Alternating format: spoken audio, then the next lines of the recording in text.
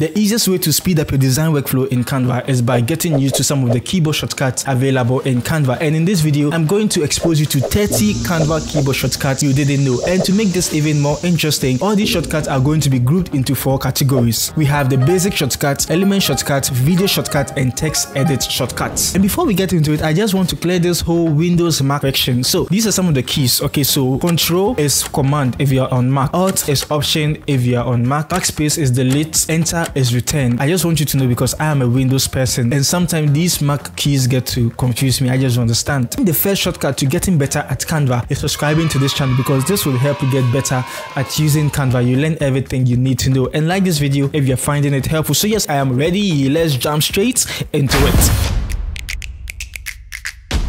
So starting with the basic shortcut, we have the CTRL, and this is what they do. Pressing C in your design just adds a circle.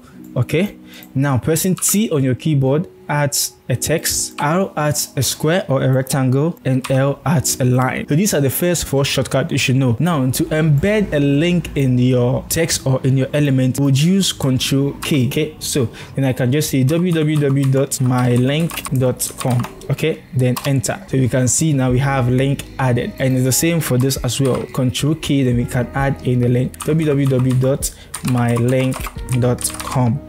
Adding a new page is very easy because the only thing you need to do is to press Ctrl plus enter. Okay, so let's say we wanted to add a new page. All we need to do is to do Ctrl plus enter, and we can see we have page 2 in here. Deleting the page is very easy. Ctrl plus delete. Okay, and we can see the page has been deleted. Instead of now going to click, Ctrl enter, Ctrl delete is all you need to know. Now adding emojis in your Canva docs is very easy. To do this, all you need to do is to make sure you're pressing shift and your colon or semicolon. I really am not sure what the name is, but what you see on your screen is what you have to press. All right, so that is how to add emojis, and you can choose any of the emojis of your choice and it gets added to your document. And when it comes to activating your Canva assistant, there are 2 ways you can do it. The first thing is by pressing your /. Okay, that should pull it up, and we also have the Control E. So Control E should also pull all of it up for you. Then you can search for anything. So I can just search for circle, and it has to be added in here for me.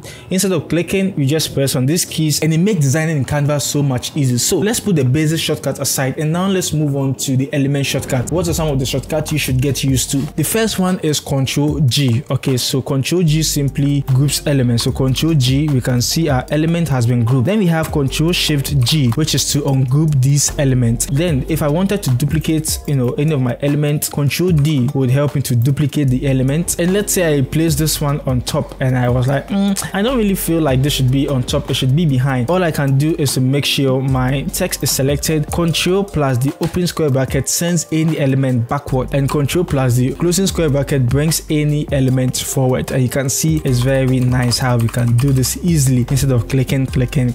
Now if we stack a lot of elements, okay, so let me put this here and let me change the color to this. Let me put this here also, let me change the color to that, and I'll delete this and bring this here, and I'll change the color as well. Okay, so let's say I wanted to move this all the way to the back instead of now having to send it backward one by one. So all I can do is to press Alt Control then the open square bracket, and we sent it all the way to the back. To prove it, let's come into layer and come to show layers. You can see it's at the back. So now let's do the same for this. So Alt Control open square bracket, sent it all the way to the back, and bringing it forward is Alt Control then the closing square bracket, and we can see everything gets to be moving nicely. So how about the case where you want to tidy up all your elements, making sure they are nicely arranged? How can you do this in Canva using the shortcut? So this is how to do it. First of all, I'll select all my elements, and I'll just press my Alt Shift T, and we can see how it's tidied up our elements nicely for us. This is very nice. And when I have this and I want to move on here without clicking, all I can simply do is to press my tap.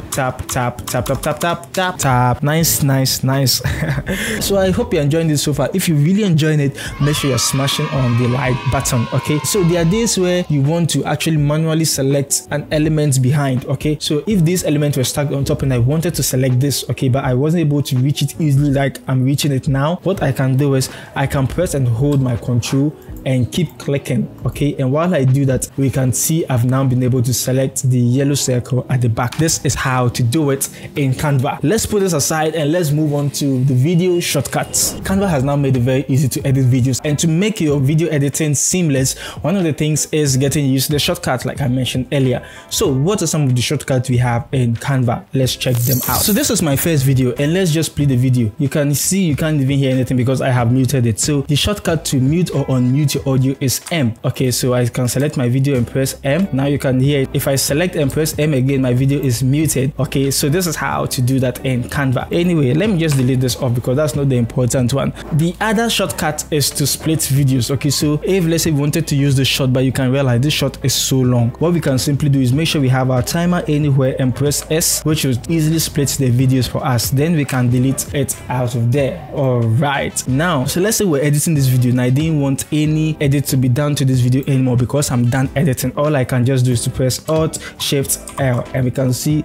it's locked. When it comes to editing, it's locked. You can't really do anything about it. And the last one, which is a very simple one, to play and pause your video, is just pressing your space bar. Okay, so pressing your space bar plays and pauses your video. This was very easy. I'm sure you really found it very easy. Now moving on to the next category I deem to be my favorite part, the text edit shortcuts. Okay, and this is very simple and nice, so let's check them out. This is the text we have in here, and we'll be using this for every demonstration. Okay, so to make this all caps, all I have to do is to press Shift Control then K, and we can see everything is all caps. Lovely jubbly. And if we want to align this to the left, all we simply do is Control Shift L, which moves it to the left. To center it, Control Shift C.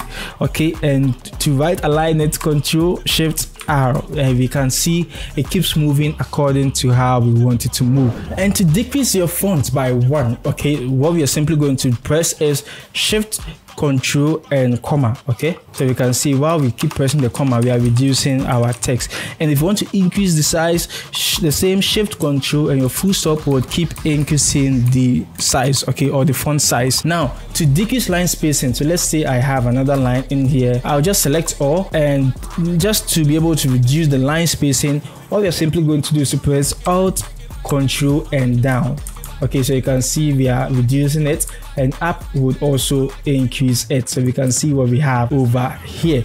Now let's say we wanted to view, or we've downloaded this and wanted to view every single thing we have downloaded. All we need to do is to press Ctrl Shift J, which shows us everything we have downloaded so far. And yes, thank you so much for watching up to this point. Before you go, I have compiled all of these shortcuts in the description box below. If you are also using the free version of Canva, there's a link in there to start using Canva Pro for free, so check them out and start using them today. I'll see you in the next video.